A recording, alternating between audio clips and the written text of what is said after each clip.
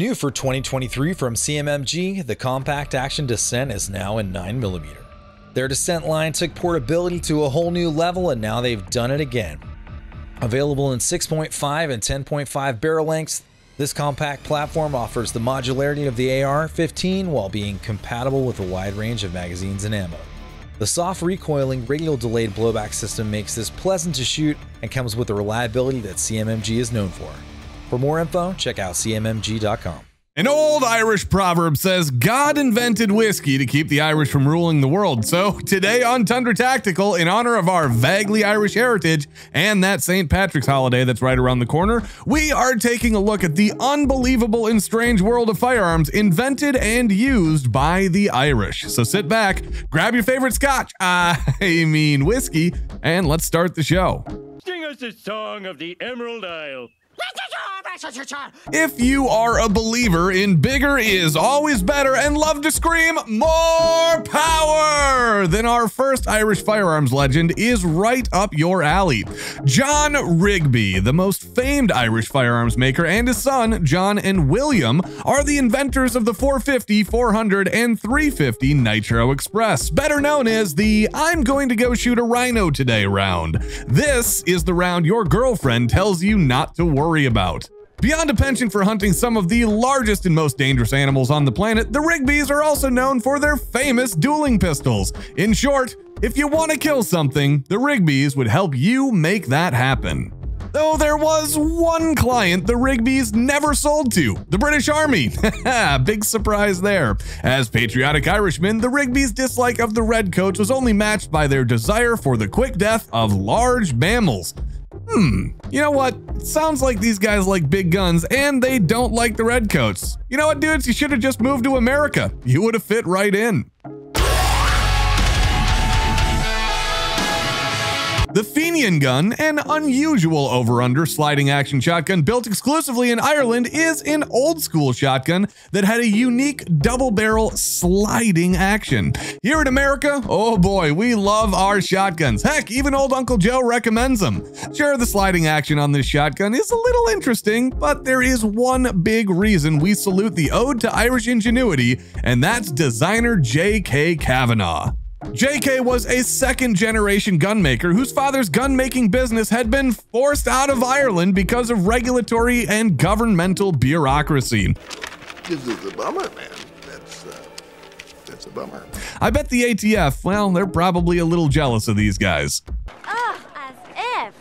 Well, for JK, that was unacceptable. Being a good Irishman and always willing to put up the dukes, JK turned his sights on who else than the Irish government itself. After years of work, JK forced the Irish Institute of Industrial Research and Standards to set up a whole department just so he could sell his beautifully crafted firearms to Irish customers.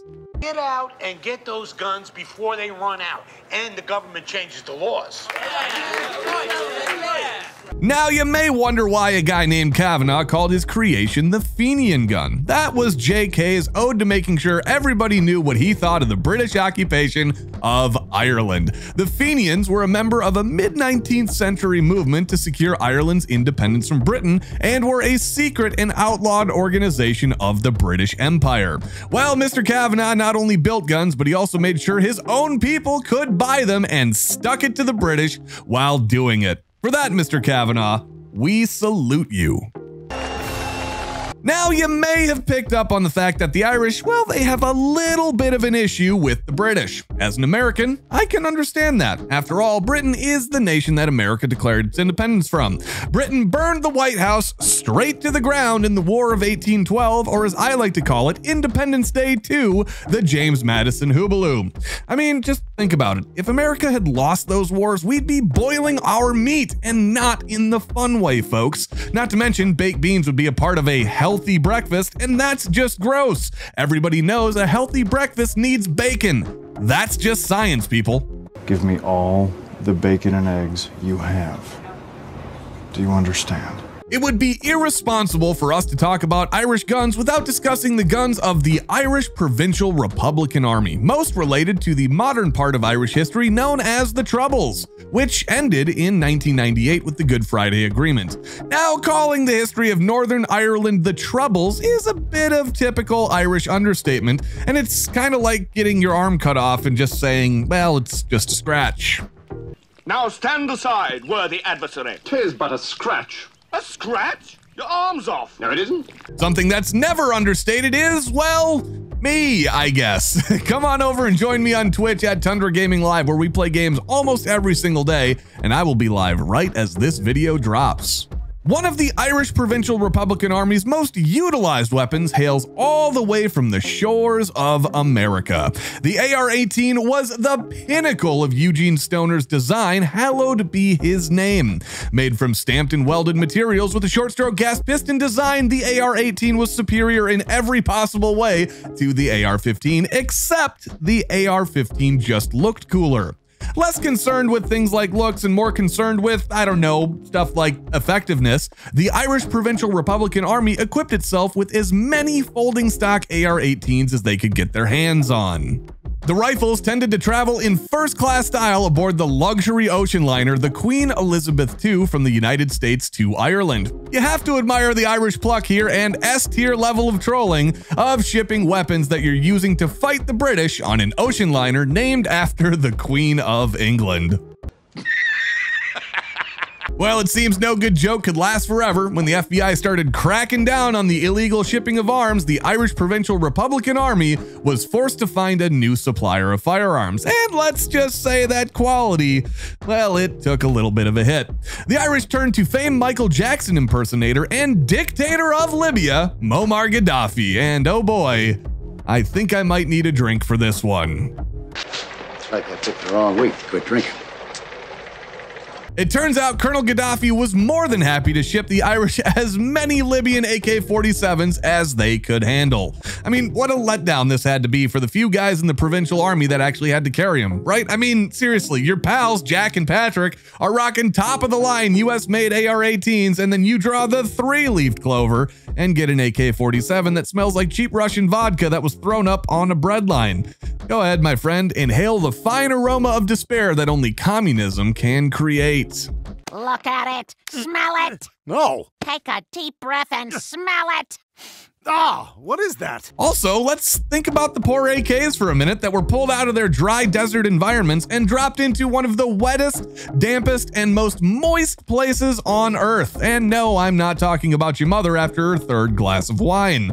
I can honestly feel the rust developing on them right now. I mean, no one probably noticed or cared because they were AK-47s, but still, yikes. It's definitely a no for me, dog. If you enjoy it when we say the joke that you're too afraid to say while at work, go ahead and hit that subscribe button. All right, let's move on. Let me ask you a question here, folks. How do you know that you're an insurgency on a budget? Well, that's an easy one. One of your standard sidearms is a Taurus pistol. That's right, the poor lads of Ireland were equipped with the Taurus PT92 pistol, imported from Brazil. There's not really much good to say about the PT92, except that it is indeed a pistol, or at least it's in the shape of a pistol, and has many pistol-like qualities. But let's be honest, folks, Brazilian engineering in the mid-1980s, that's hardly a thing you want to bet your life on. No! No! I refuse. No! No! If Billy Mays were still alive, he'd sell the PT92 as the ultimate jam-o-matic. Dented feed ramps that get worse over time? Check. You want a pistol with a bent guide rod that fails after 200 rounds? Can do. Or better yet, are you tired of those pesky brass cartridges actually ejecting themselves from your pistol after firing? No worries, cause the Taurus PT92's extractor probably won't engage anyways. Honestly, the PT92 is starting to sound like a Brazilian contender for the Jam Olympics against the 1911. Now, the PT92 is the pistol you want to give to somebody when you absolutely do not want them to blow their cover on a covert operation. I can hear the mission briefing now. Look, this is technically a pistol, and it may even work, but really the best thing to do is get in and get out without firing a shot, because you may not be able to fire anything else after that. Luck of the Irish to you. Who knew that Ireland had such a rich and international history with firearms? Is there a firearms maker that we missed? Comment down below, folks. And don't forget to join us next time when we still don't know what the heck we're doing. Slán.